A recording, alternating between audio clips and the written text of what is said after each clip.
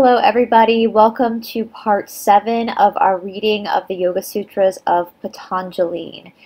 Once more, if this is your first time on the channel, welcome. We're so happy that you are here, but you might want to go back and start from the beginning. Again, every Tuesday from 12 to 2 p.m. Eastern Time, I am live on the Dark Outpost platform, the Dark Outpost TV, reading through the Yoga Sutras in the first hour, and in the second hour we are going through some of the very toxic fundamentalist church organizations here in the United States. For those who have been on this channel for a while now, you know that I do a recap on Wednesdays over what we discussed on Tuesday with David Zublik. Normally the first hour is us going through the missing books of the Bible, which we have gone through quite a few. And if that is something that you are interested in, there is a link down in the description box to the Dark Outpost playlist so you can go through some of those missing books of the Bible. Of course, many of you know that it was David Zublik's idea to start to go through the Yoga Sutras. This is because I myself am the only female authorized by KPJAYI in Mysore, India, to teach Ashtanga Yoga here in the state of Georgia. And I personally have gotten a lot of kickback from very brainwashed, mind-controlled fundamentalist groups in the Christian world, and a lot of what they believe about yoga is simply not true.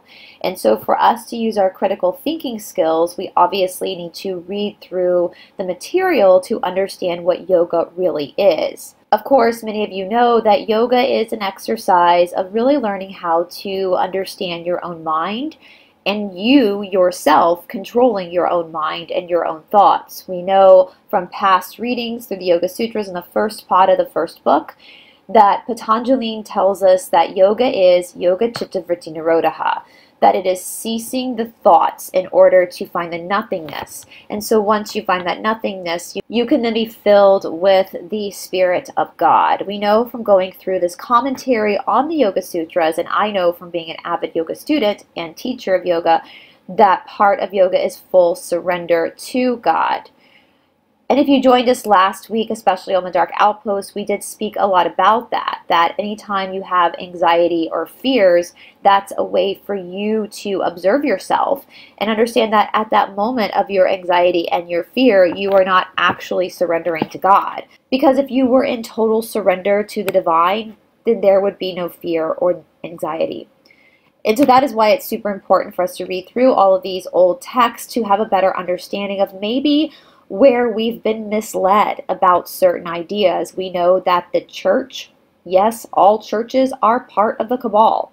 They're part of the satanic programming, whether they know it or not. There are a lot of really good preachers out there that just have no idea that they're being controlled and puppeted by this group of nefarious people. Again, follow the money through seminary schools, everything like that. And so if your pastor or if anybody in your church has told you yoga is satanic, then they are lying to you.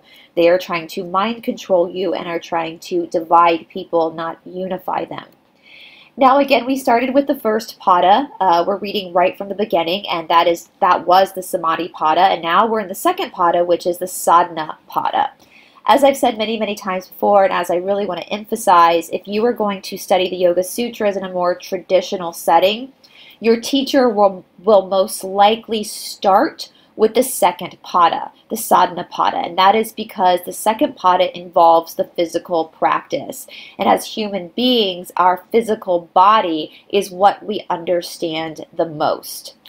And then later you will go back and read the first pada, which is the Samadhi pada. Samadhi means oneness with God, and sadhana means a devotional practice. Last week we left off at the 6th sutra of the second pada, and that is where we are going to pick up again today. We're not going to read as many sutras today because we're still quite a bit behind in the Dark Outpost, and there's a lot to discuss when it comes to all these sutras. So with that being said, let's go ahead and get started with the 6th Sutra of the Yoga Sutras in the second pada, the Sadhana pada. And once again, before we get started, just to remind you guys, I am reading from Sri Swami Satchitananda's commentary on the Yoga Sutras. It's one of the most popular commentaries, but of course there are a lot of different commentaries. I will put a link to the sutras down in the description box below. So Sutra 6 says, egoism is the identification, as it were, of the power of the seer, Purusha, with that of the instrument of the seeing body, mind. So again, just to remind you guys, we have three players here in the Yoga Sutras. We have Purusha, which is like the soul. We have Prakriti, which is nature, and we have Ishvara, which is God. In this sutra, Patanjali explains egoism. The ego is the reflection of the true self on the mind. The two appear to be the same, but one is the original and the other is a reflected duplicate.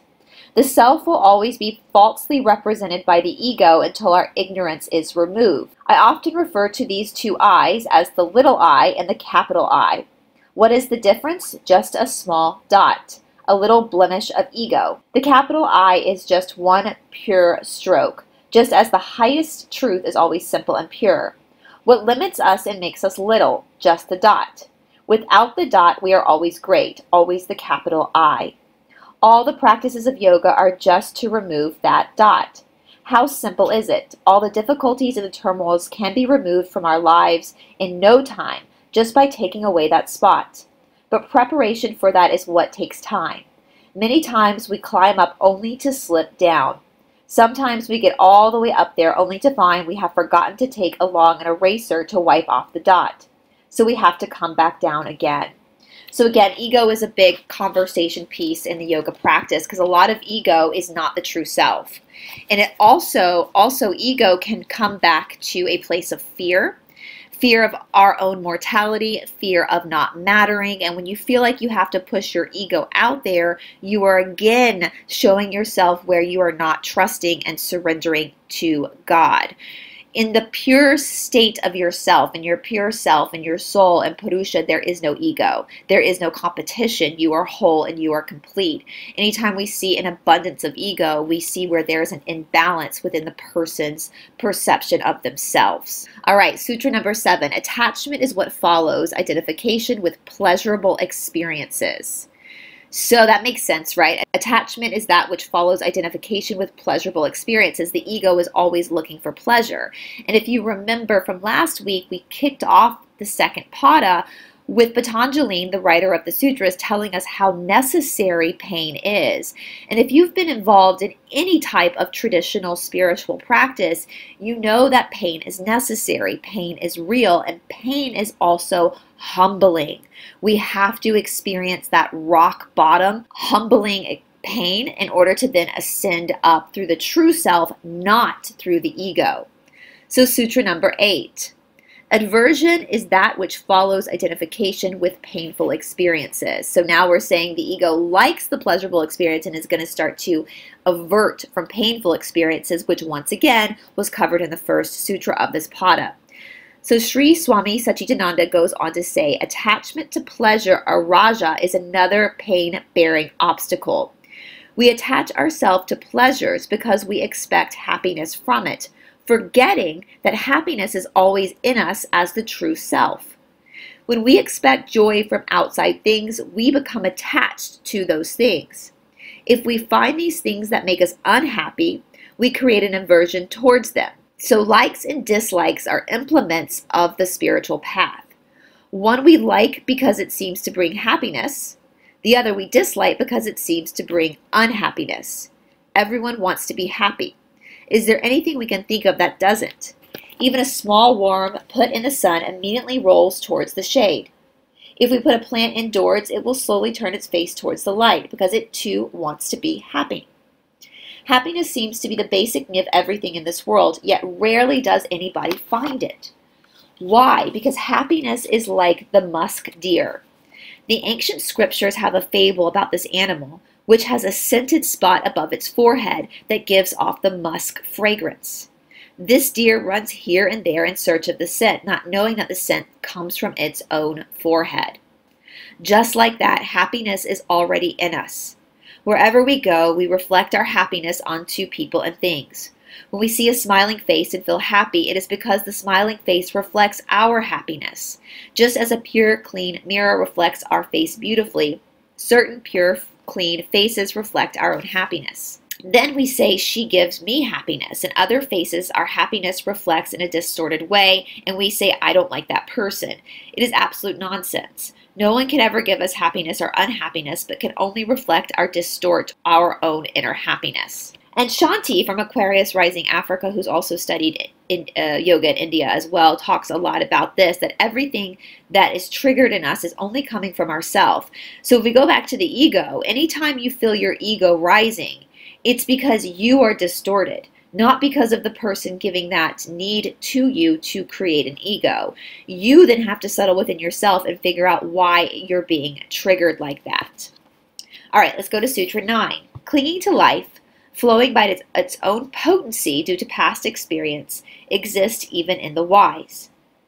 The next obstacle is clinging to life. Here we can get a clue to the nature of rebirth also. Many Westerners don't believe in reincarnation. They feel it's all over once we die. But the yoga philosophy reminds us that all of our knowledge comes through experience. Without experience, we cannot understand or learn anything.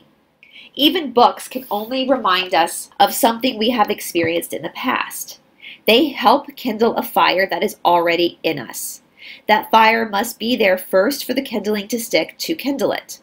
For example, have you ever experienced a sapodilla fruit? It is abundant in Bombay in certain seasons and is very soft and tasty. But even if I spend 3 hours explaining a sapodilla fruit and how it tastes, you are not going to understand it because you have never experienced it. Knowledge comes only through experience. If you allow a baby to crawl on a tabletop as it comes to the edge and is about to fall, it will yell. Why? Out of fear of falling and dying. How can fear of death come into the mind of the baby? He can only fear death if he has died before. Some might say that is just instinct, but what does instinct mean? Yoga says instincts is a trace of an old experience that has been repeated many times and the impressions that have sunk down to the bottom of the mental lake. Although they go down, they aren't completely erased. Don't think you ever forget anything. All experiences are stored in the chittam, or the brain. And when proper atmosphere is created, they come to the surface again. When we do something several times, it forms a habit. Continue with that habit for a long time and it becomes our character. Continue with that character and eventually, perhaps in another life, it comes up as instinct. Many of you might play the guitar. When you first learn, you might have even marked the notes right on the guitar to get the proper finger position. Each time you played, you checked to see which strings should be manipulated. But after a few months, you became proficient, and even could talk to someone and play at the same time without looking or thinking about it. How? The experience becomes habit, and eventually the habit becomes your character. Probably in another birth, you might easily pick up guitar playing without much effort. Don't people say, oh, she's a born guitarist? In the same way, all of our instincts were once experiences. That's why fear of death exists. We have died hundreds and thousands of times. We know well the pang of death.